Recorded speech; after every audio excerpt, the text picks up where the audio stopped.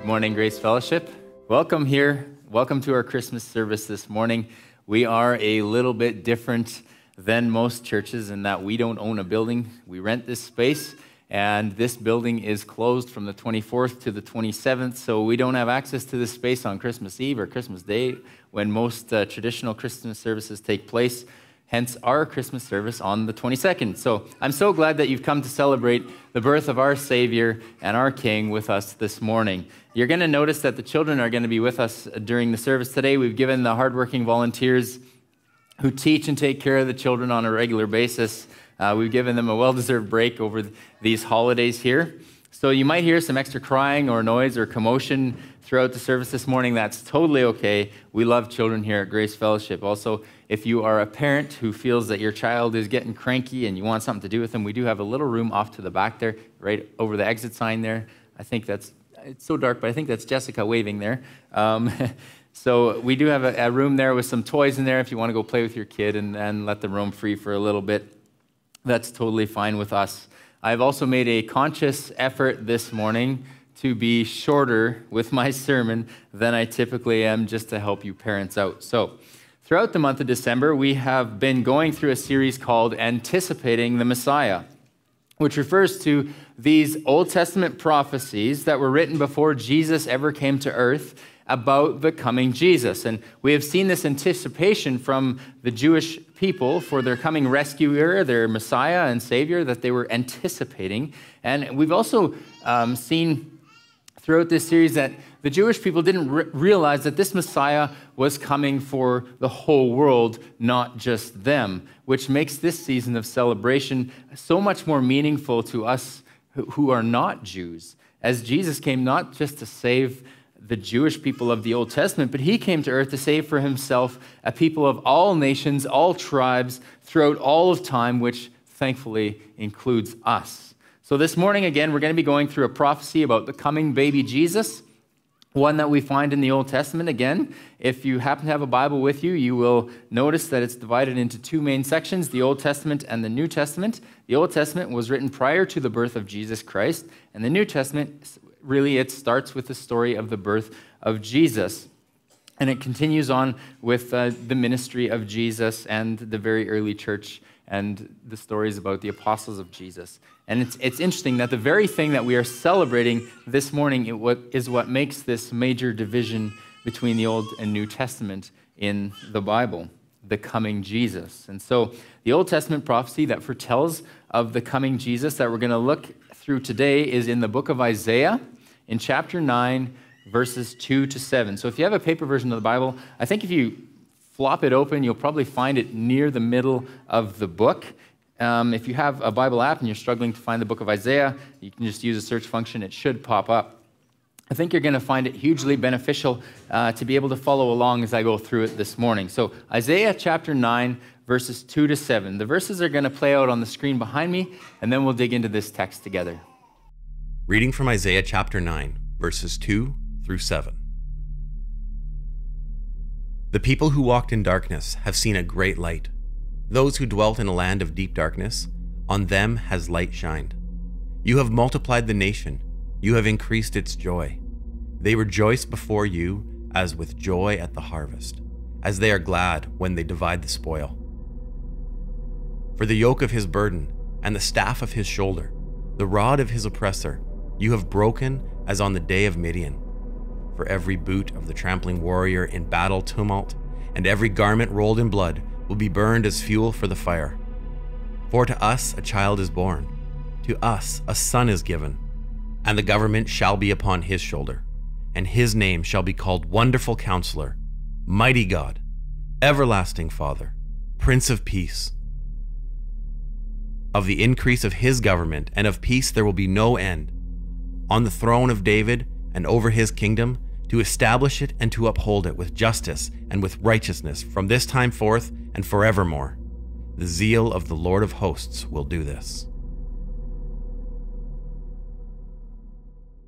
Heavenly Father, as Christmas Day is fast approaching, I pray that you help us to see throughout this season that the only reason we have anything to celebrate is because you sent your Son to save humanity from Satan, sin and death. And this is worthy of celebration. This is worthy of a party.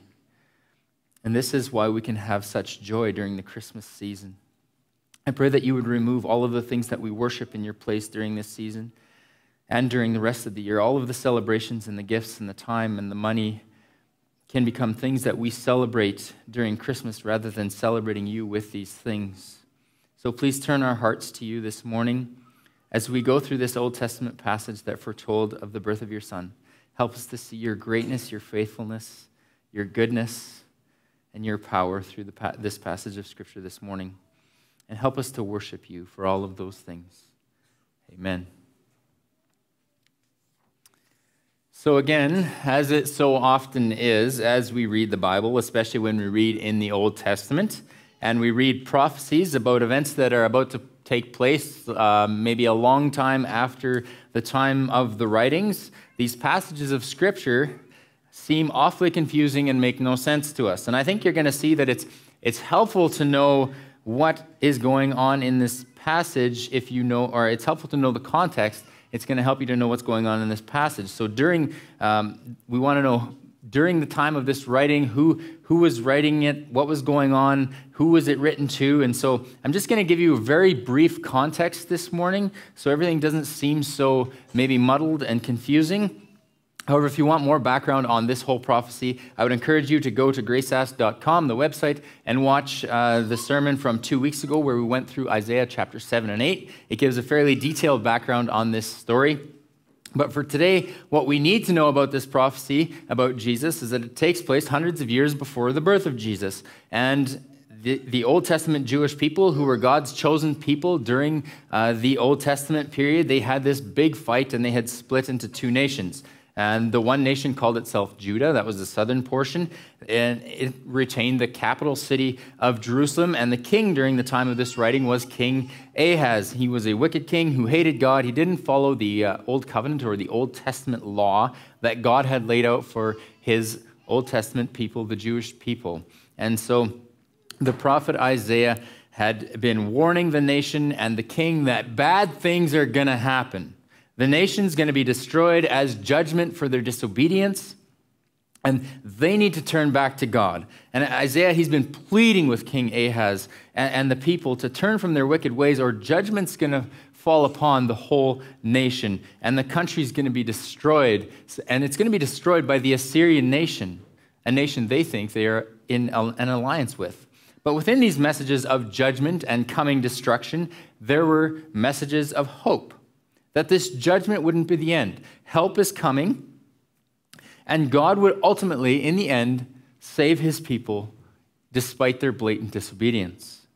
And this is the message that we see in our passage today. So keep in mind, as we go through this, this is God speaking through the prophet Isaiah to a very wicked King Ahaz and the nation of Judah, and he is speaking of a future time of judgment. But today's portion of Scripture is a message of future hope, even in the message of future judgment. So, what does Isaiah say in verse 2 of chapter 9? Here we go.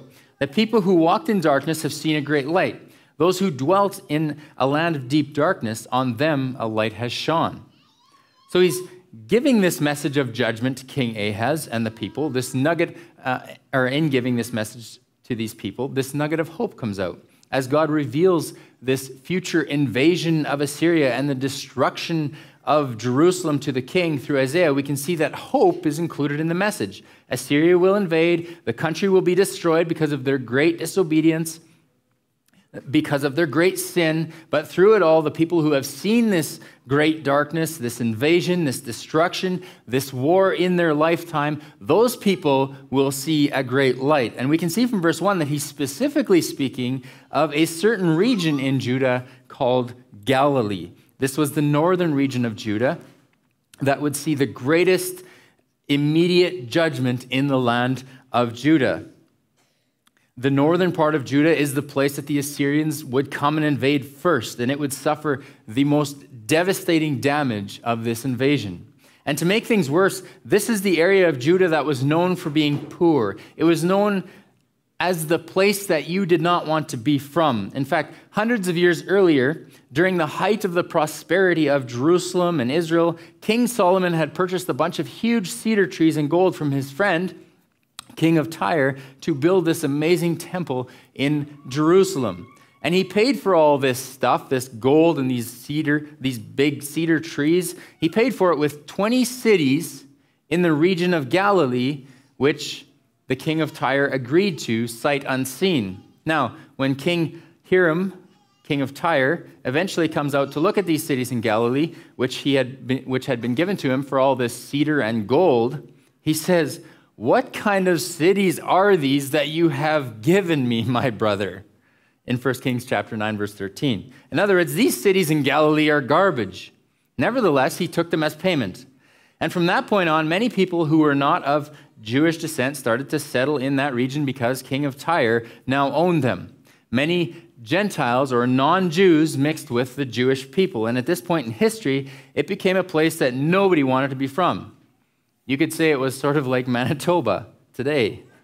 It's the place where the Jews are ashamed to be from, a place where the Gentiles are ashamed to be from. Jews were ashamed that their pure Jewish bloodline had been tainted by the non-Jewish people, and the non-Jews were ashamed that they had to live among these Jews. It was a poverty-stricken place, a shameful place, a depressing place. And so this place stood out as a place of scorn for hundreds of years and continued to be so, especially for the Jewish people, up until our text today, when Isaiah says that this region of darkness, this region of scorn, this place that is known for being the worst of the worst, this dark place of Galilee was about to be destroyed, but there's hope. This place, of all places, will see a great light. Despite the dark past of Galilee, and despite the utter destruction that Galilee would experience in the near future, just a few years after Isaiah's prophecy here, and despite the poverty and the disease and the crime in this region, a great light will come, and this is the exciting news. Verse 3, "You have multiplied the nation, you have increased its joy. They rejoice before you as with joy at the harvest, as they are glad when they divide the spoil." This light that will come into and out of this dark region will make the nation grow. The light will bring people into its kingdom. And with these new people, there will be rejoicing because of this kingdom growth. There will be feasting like the way we feast after harvest at Thanksgiving. Food and drink and feasting and partying because of this great light that will come out of this dark place. Verse 4 tells us that in all this perceived hopelessness, all the oppression and darkness and destruction, the light will come, and this light will bring with it relief from the oppression, relief from being downtrodden. In verse 5, "For every boot of the tramping warrior in battle tumult and every garment rolled in blood will be burned as fuel for the fire." All their fighting and their striving will come to an end, and every soldier's boot and blood-soaked clothing will be burned as fuel for the fire because they're not going to need it anymore. The oppression will be over.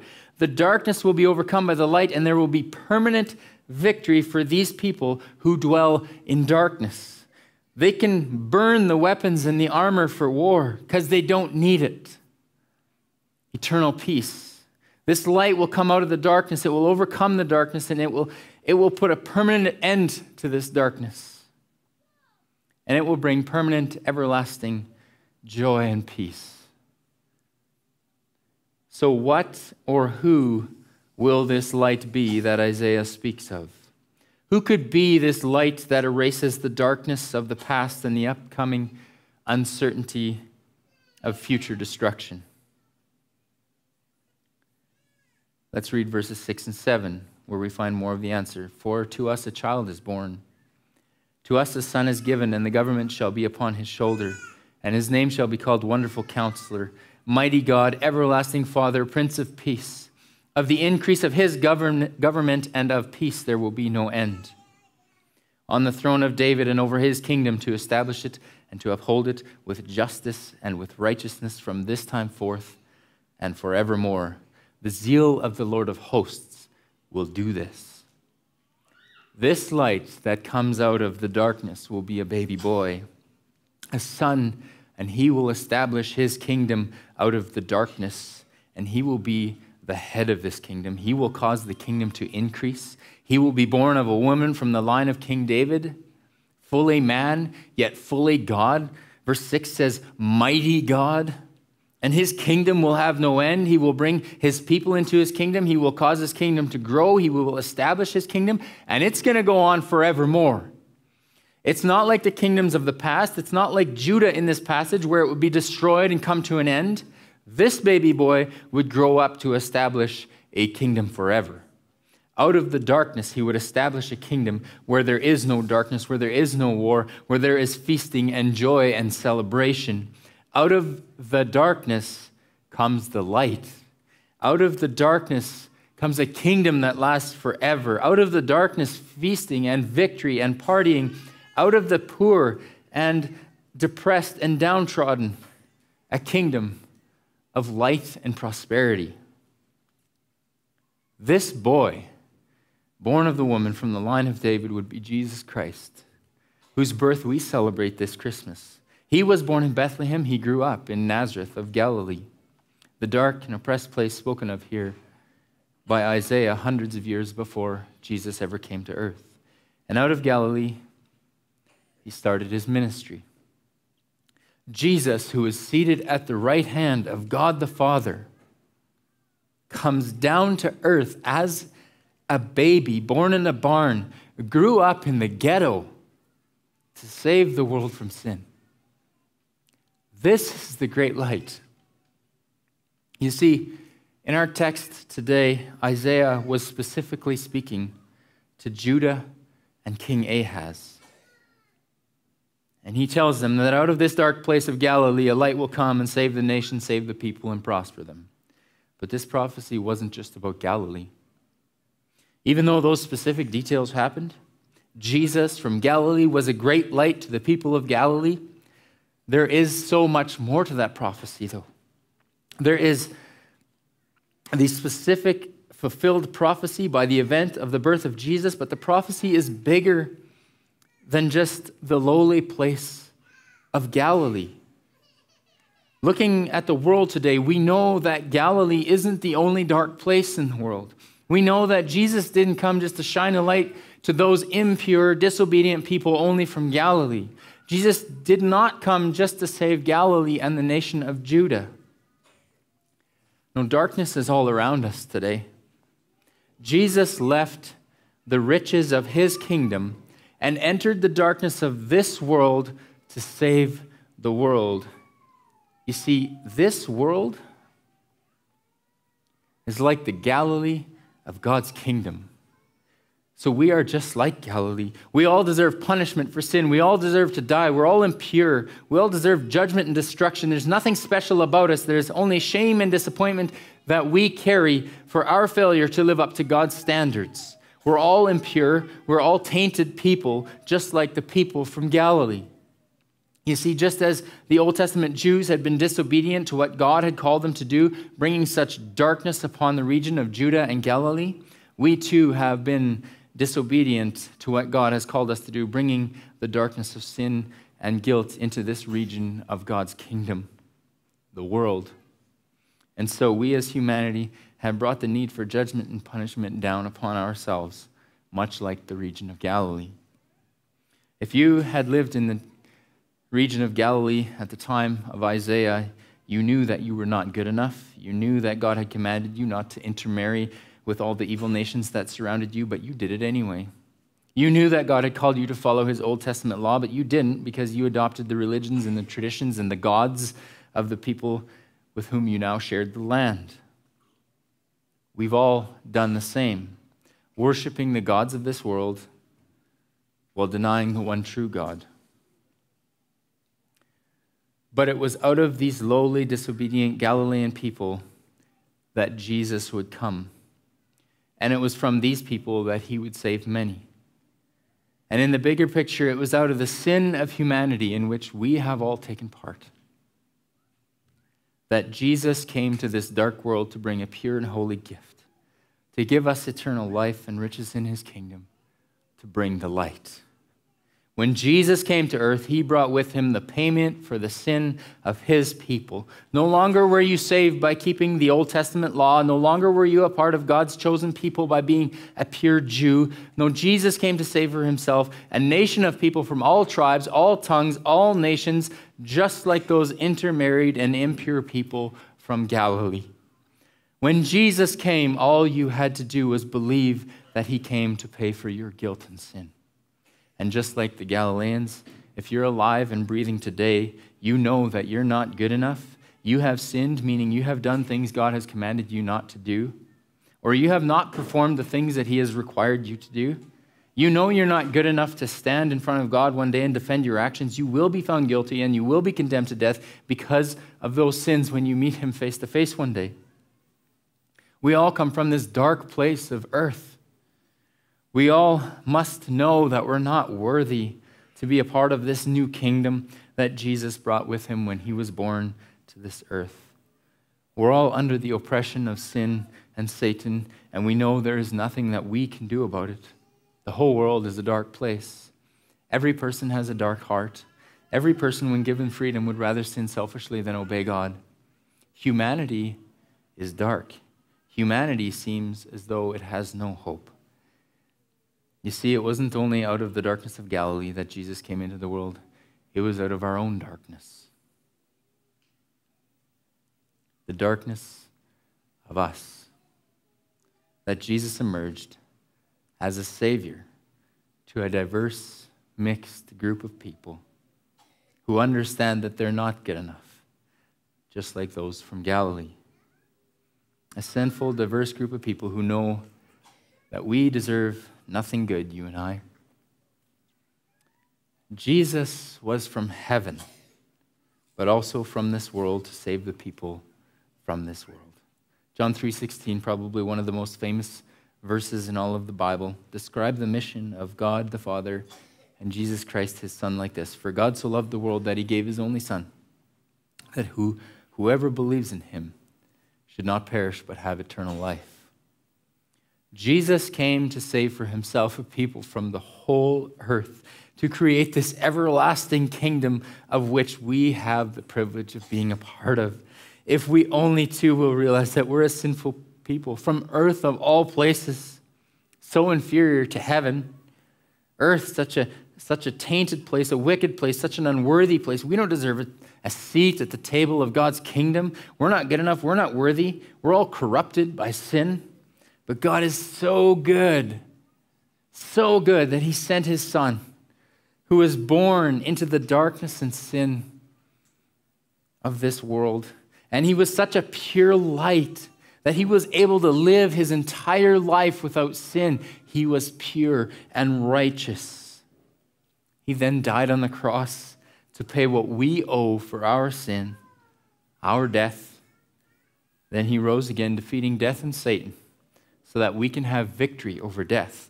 When we believe in Jesus, when physical death comes for us, if we believe in Jesus, he ushers us into eternal life in his kingdom forever.